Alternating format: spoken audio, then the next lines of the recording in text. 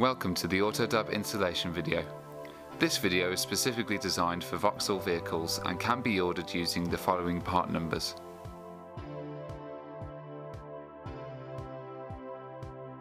Firstly, insert the release keys and remove the main head unit.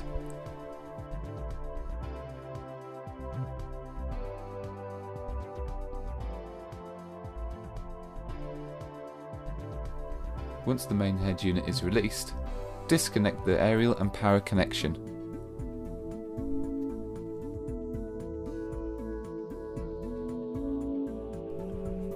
With this vehicle in particular, you'll need to remove the glove box to be able to install the AutoDAB effectively.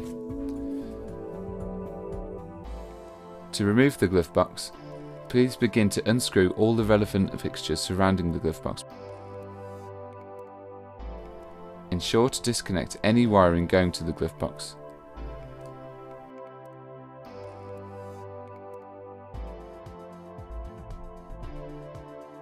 Now we can start setting up the AutoDAB. Now remove part of the door seal and remove the passenger side pillar to enable the attachment of the glass mount aerial.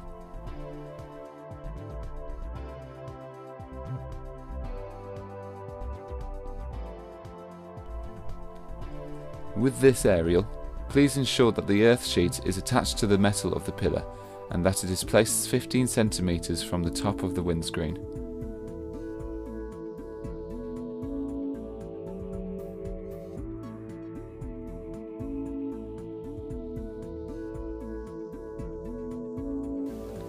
Feed the wire down the pillar, through the glove box and out through the opening.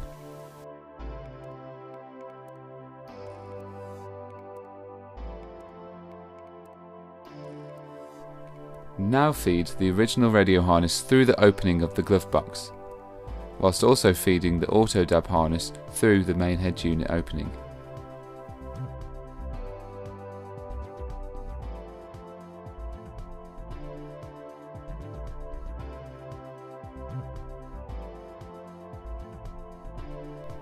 Then connect the AutoDAB aerial connection to the pre-existing antenna connection and feed through to the glove box. Repeat as necessary for the other connections.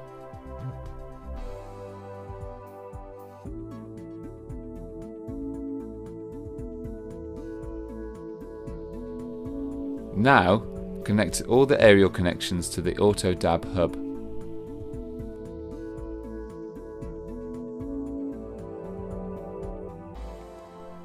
Please ensure that the power connections is the last to be connected. Then stow the hub away wherever convenient.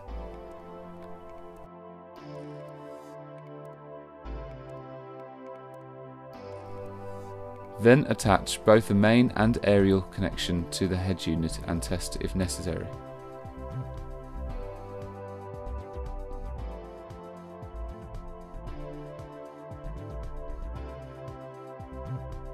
The AutoDAB will then automatically tune to 87.8 MHz. Upon which scanning AutoDAB will appear on your head unit's display.